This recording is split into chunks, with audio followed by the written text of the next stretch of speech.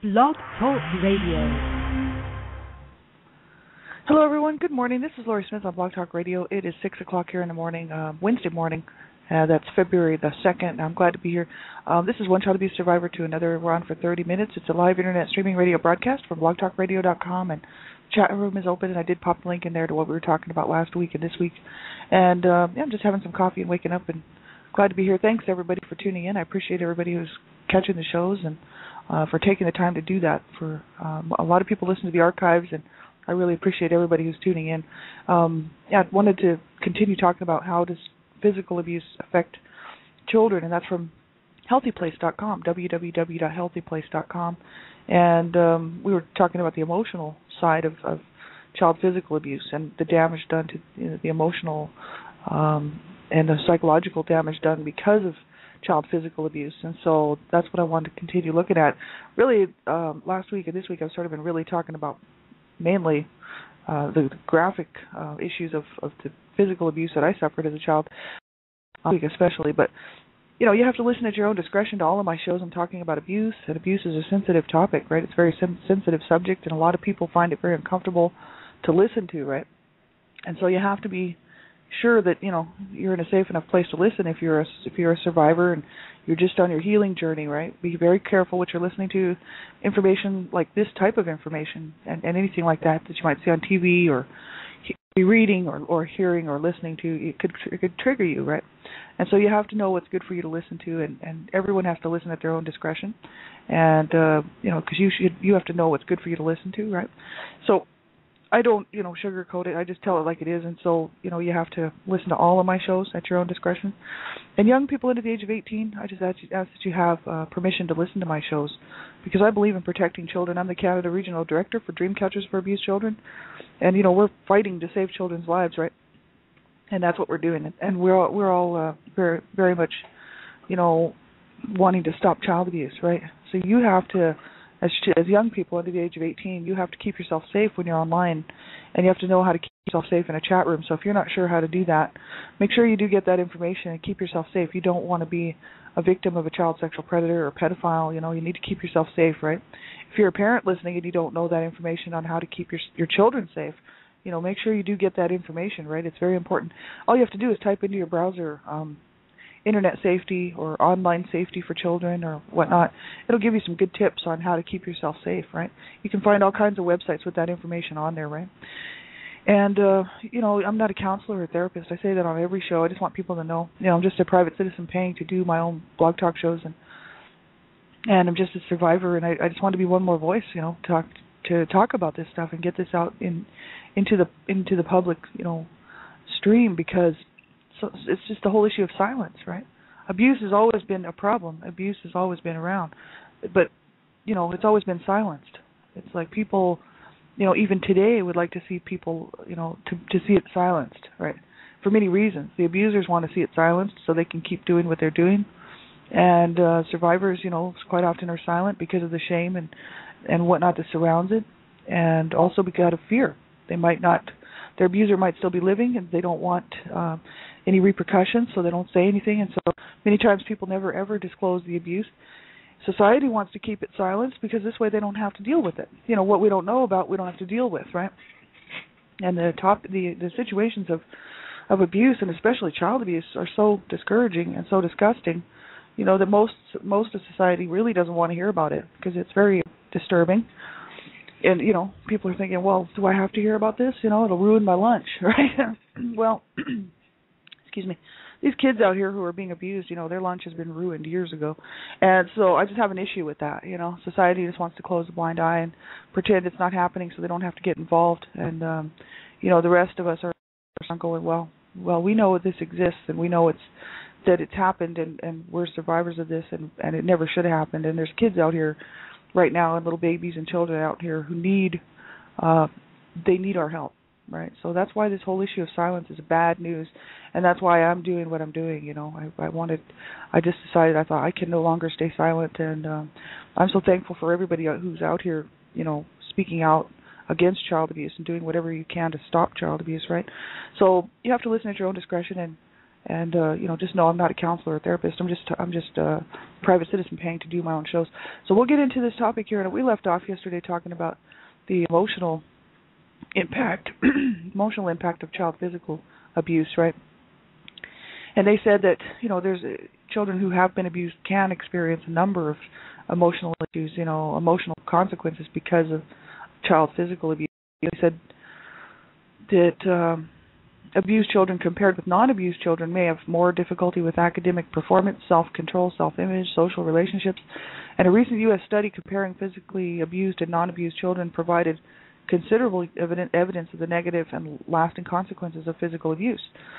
The physically abused children in the study experienced far greater problems at home, at school, amongst peers, and in the community. They said that children who are physically abused have a predisposition to a host of emotional disturbances, and they may experience feelings of low self-esteem and depression, or they may be hyperactive and overly anxious. And many of these children may exhibit behavioral problems such as aggression towards other children or siblings, other emotional problems such as anger, hostility, fear, humiliation, and an inability to express feelings. And so this is where we kind of left off yesterday. The long-term emotional consequences can be devastating. For example, children who are abused are at risk of experiencing low self-esteem, depression, drug, alcohol dependence, and increased potential for child abuse as a parent. And so it's a huge issue. I was talking about this all last week and this week, and what the abuse did to me. I know, because I know firsthand what it did to me. But just watching what it did to my brothers and to my sisters and, the other children that I knew who were abused when I was growing up. I knew lots of kids who were growing up in these abusive environments. And, it was horrible, absolutely horrific. You grow up like that and you spend your whole life in that. That's, sadly enough, that's the norm. And so, many times young people, they abused as children grow up to be, teenagers or older teens. And if abuse has just been your life your whole life, you wouldn't think about, if you saw a child who was being abused, if you didn't get any help and you grew up in that, you probably wouldn't even phone or alert somebody, right? Because it's the norm, right? And that's the problem with that, because it just perpetuates the cycle of abuse, right? And it's not good, even if you know that it's wrong, because you know that it hurts you to be abused. It doesn't necessarily mean that you would do the right thing in this situation, because when children have been abused and brought up in this sort of situation, their minds aren't thinking like somebody else outside of the box who has not been abused, who knows that it's wrong and knows that they should report it, that they should get some help and alert the authorities, right? And so it's just a huge, huge problem, right? And many times, not every child who's been abused would go on to abuse their own children. That's a fact. It's just that some do, right? That's the cycle of abuse perpetuated. And it's like, some of my siblings, we didn't have very many children. Out of 7 children, out of my 7, well, there were 7 of us. There was my 4 brothers, and there was 3 girls. And out of that, there were 3 grandchildren. So, there weren't a whole lot of, kids born from us, because my brothers didn't have any children except for one of my brothers who adopted a son. So, from his wife's previous marriage. So he's her son, not my brother's son, right? Even though they're adopted, they're not blood related, right? So none of my brothers had any children, unless they had some and we didn't know about it when they were adults. You know what I mean? But my sisters, I had 2 sisters, and one of my sisters, the oldest, had 2 boys and treated them horrifically. They don't really even know about this stuff. Like my nephews, one of my nephews was killed by a drunk driver years ago, so he's gone. But my other nephew who's left, he probably doesn't realize what his mom was doing to them when they were little, right? Because I don't think anybody would have sat there and said, "Did you know that your mom was," my mom actually was their protector, because even these charges, like she loved other people's kids.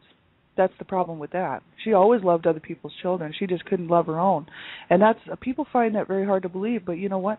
When your parents are, when 2 people are in a marriage and it's gone completely sour, and they have these kids that they did not want by this man or this woman, they're not happy to have those children, right? But other people's children are not part of that problem. They're not part of that situation. So my mom loved other people's kids, absolutely, and she treated other people's children very well, right? And but then she could curse and beat on and spit on her own children and her own children around.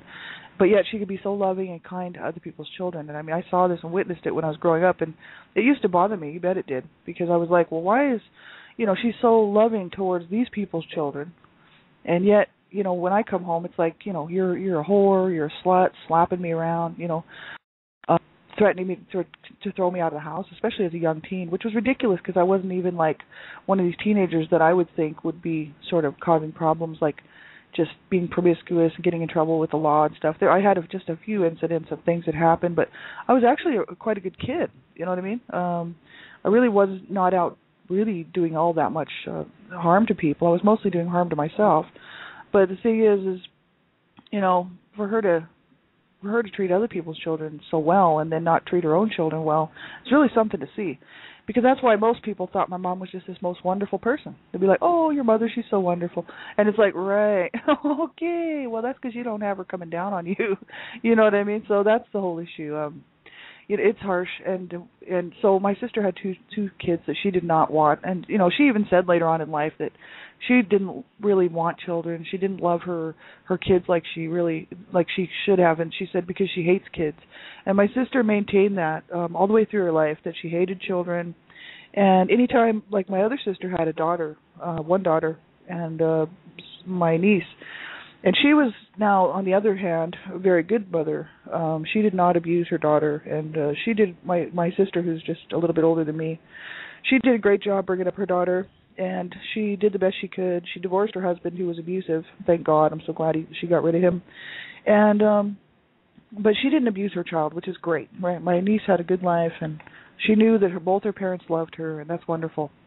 And but I'm glad that my sister got out of that marriage, because it was very abusive, and she would have ended up probably just like our parents. Right? It was horrible. And so I'm glad that she's out of that. But the thing is she was a good mother. She was good to her daughter. But my oldest sister, when my niece was growing up, my little niece was a baby, my oldest sister wouldn't let her come over to the house because she didn't want any children around. So she'd be like, no, you can't bring your daughter over here. My sister would tell my other sister that she was not welcome in her home because she had this little daughter, right? And she didn't want this little kid in her home. See, my oldest sister hated kids. And the thing is I sit back and I think about it. People would say, isn't that horrible?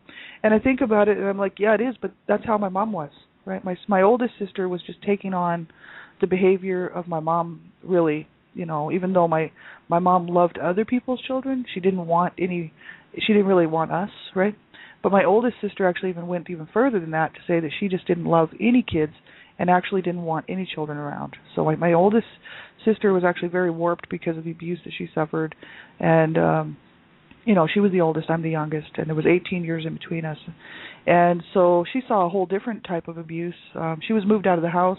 By the time the authorities were called, she was just moving out of the house, right? And she would have been not a really young teen, kind of maybe 16, 17 years old, when the authorities would have been, she would have been older than that when the authorities, because I was 2 years old. She would have been 20 years old when the authorities were alerted, that's right. So before that, she was in the middle of that horrific abuse that was going on in the home, right? Because she was still living in the home when she was 16 or 15, 16 years old. And that's when there was a story that my sister actually never talked about, but there were other people that actually told me years later who actually were there and were my sister's friends in the neighborhood there when they were growing up, that my dad was extremely abusive towards her, and that my dad, especially my mom was too, but my dad was too. And that one time she was outside talking to her friends in the front yard, and my dad wanted her to come in. I guess he came home from work and he wanted her to come in the house because my parents were very sick and thought that should just be able to just order their children around, drag them around and whatnot. Well, my sister didn't want to go in, so my dad tore her shirt and bra off in the middle of the street and threw her down in the street, put her bra on, and she was like probably 16 years old. So my dad, horrible, horrible people, right? These people that everybody would look up to now. Like there's people that actually just love my parents. That's why I'm doing this. Because there's people, I just pray to God that all of these people sat around and with these with these blinders on, we'll get a real good clear picture of what my parents were like, right? And because it's really funny, that so many people are like, oh, I just love your parents, or loved your mom, or loved your dad. It's like, right, okay, good for you. Yeah, no, the truth had to come out, and we didn't deserve any of that stuff, not any of it. And the main reason why I'm doing it is it wasn't even for myself; it was for my brothers.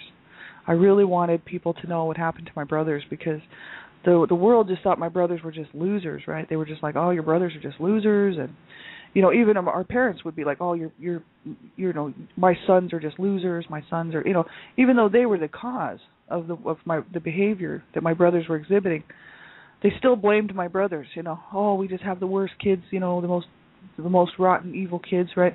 So here's my brothers, coping and trying to stay alive in this environment, and doing what they were doing, which wasn't good. But the thing is who's responsible for that? My parents were.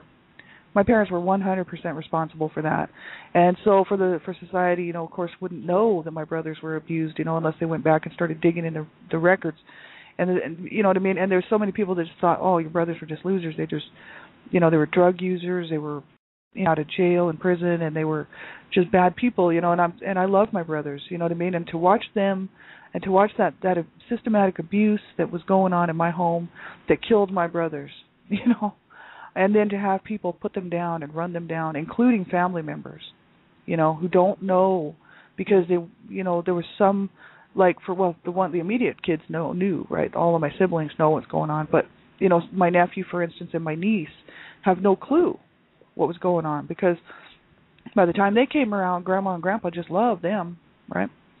Right? Grandma and Grandpa just loved their grandkids, but they hated their own children. And that's the problem with that, right? So then there's people that think, oh, we just loved Grandma and Grandpa. It's like, well, I'm sure you did. And I know they loved you, but they hated our guts, right? Let's just be honest here. And, that's the problem with that. It's absolutely harsh. It destroys families, and it destroyed our family, right? So not only did it destroy me, my own being, my own spirit, my own person. It destroyed the whole family, right? And that's why I went public, and I really wanted people to know, how serious this stuff is, because this is absolutely horrific that any child should ever go through this. And I had 6 siblings, right?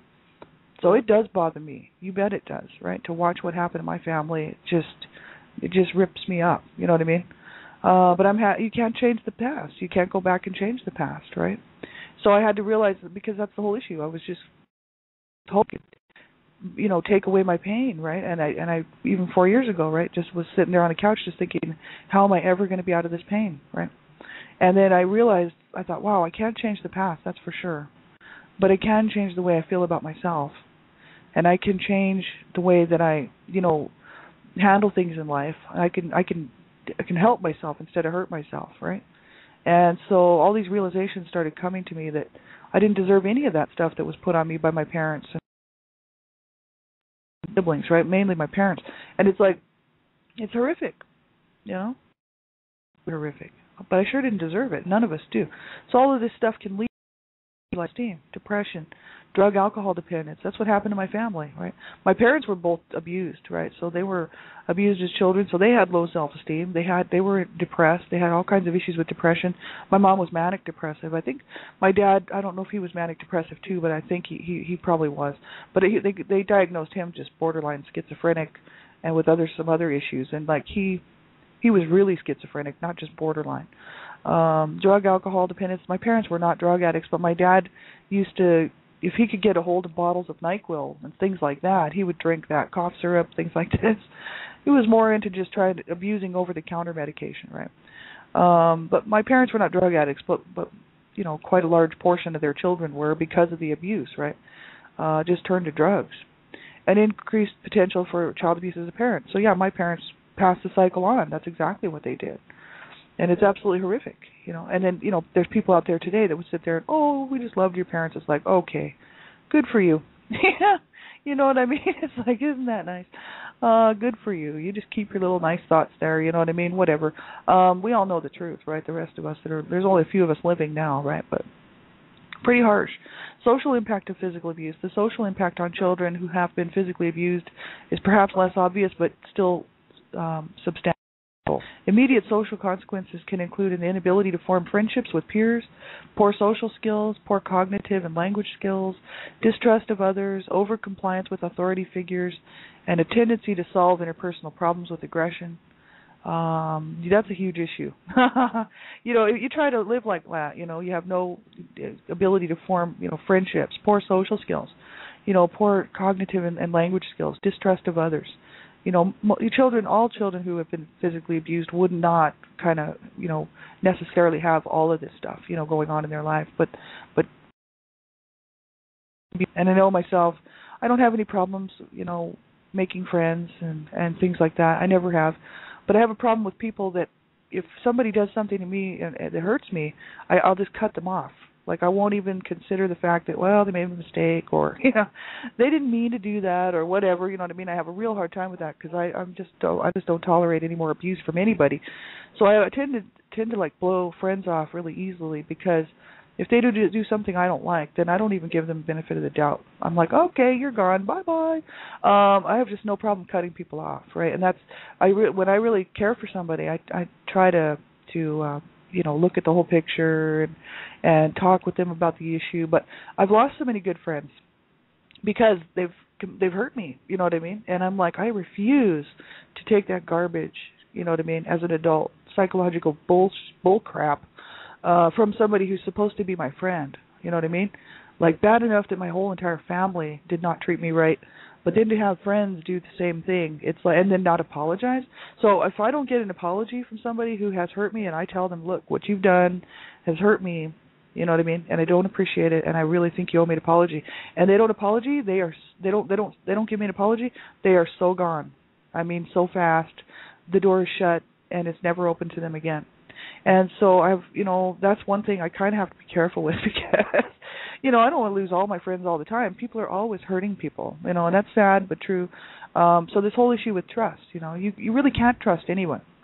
There's people that, you have to learn how to trust. You have to learn how to trust. I know I talk a lot about that myself, but actually it's not that. It's just that you have to learn to know that people will hurt you and that anyone can hurt you, right? That's the whole issue. You can't go around trusting everybody.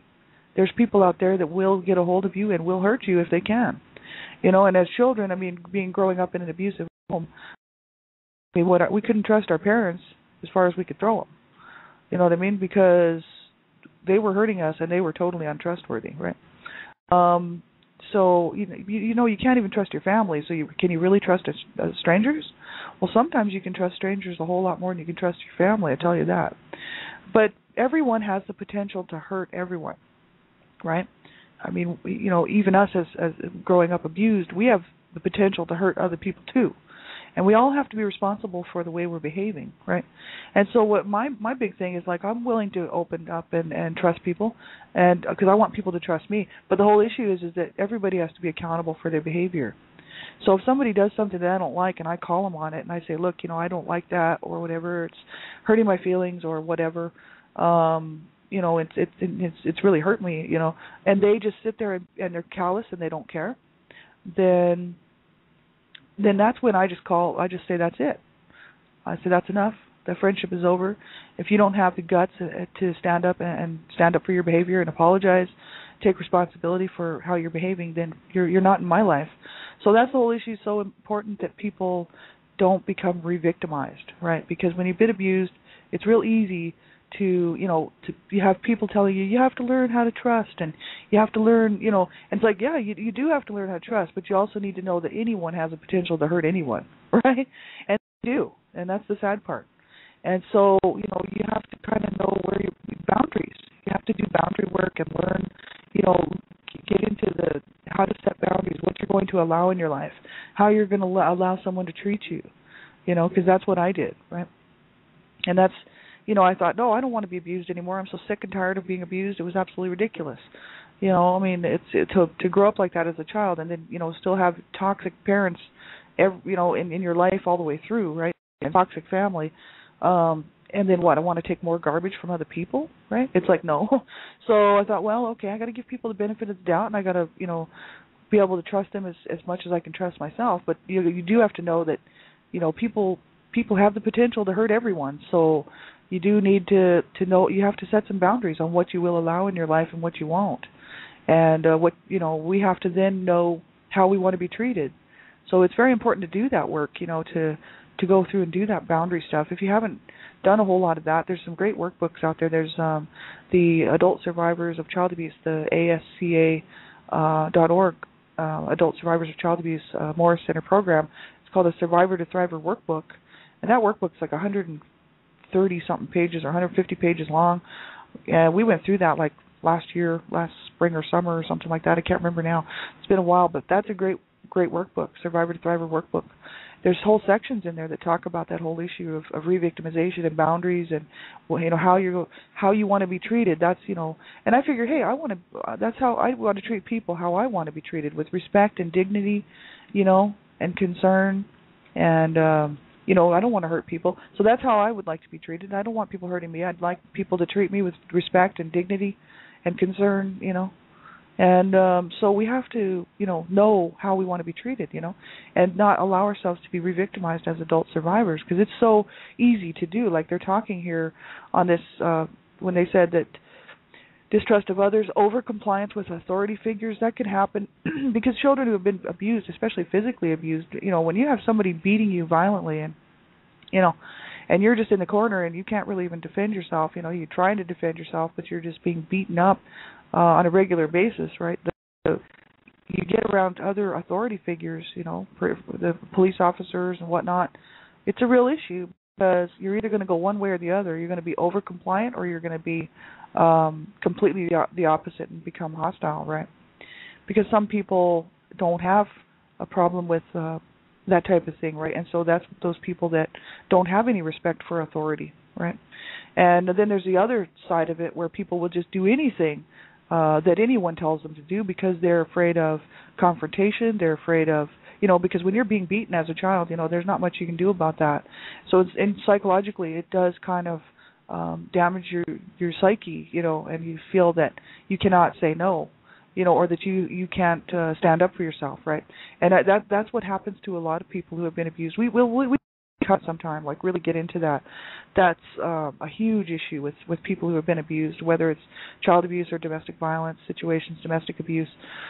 People just, it messes with your mind, and people really feel then that they don't have rights, that they have to take what's coming, because when you're abused as a child, and you are forced to take what's coming, and that's all there is to it. I know, growing up like that, there wasn't anything I could do, slight of running away, which would have just put me in, in peril on the streets, which I knew. But the thing is there's much you can do, right? As a kid, you're really vulnerable, right? And so, you then later on in life dealing with authority figures, anyone who, like bosses, people throughout my life have always kind of thought of me as a brown noser, right? And that's because I always, for some reason, and I'm sure it has to do with the abuse that I suffered as a child, am interested in pleasing the boss, you know what I mean? Because I was interested in pleasing my mom because I didn't want to get in trouble. I wanted to stay on her good side, even though I never really could get on her good side. Didn't matter how good I was, right? I mean, it just didn't help. But the thing is in my adult life, I still tend to do that. And I'm very much interested in what, and people kind of see that as brown nosing. And for me, it's probably just a learned behavior. Right, I am absolutely sure it's a learned behavior. So there's so many issues, that adult survivors have to go, have to kind of look at what's going on in your own life, right, and then work on each one of them, right, as they come up, and sort of see how, because I was self-sabotaging for years, and I think who knows, I probably still do a little bit of that without even realizing it, right, but I have done a whole lot of work, so I can recognize now some of my stuff that I was to self-sabotage, right? So it's so important that we don't do that, right? We deserve to have a good life, and it was bad enough that we had other people abusing us, whether it was our parents or someone, and then what? And then we're going to continue on the mess as adults and continue to self-sabotage? All that's doing is just allowing the abusers to win, and that's what I was doing. And I thought, no way, man, I want to have a good life, And so we have about a minute left. Thanks, everybody, for being here. I had some great friends in the chat room, and thanks very much for being here at this time of the morning. I'll be back on tonight, Dreamcatchers Talk Radio, and as well my own show after that. And tomorrow morning, same time, same place, One Child Abuse Survivor to Another. We'll pick up back here where we left off. But make sure you get help. Don't sit and suffer in sadness and silence, right? That's horrible. And, you stick around, right? We deserve to have a good life, right? So my big thing is, don't give up, right? Never, ever, ever give up. You deserved so much better as a child. You deserve so much better now, right? So take good care of yourselves, everybody. Have a great day, and we'll talk to you again soon. And thanks for being here. Bye-bye.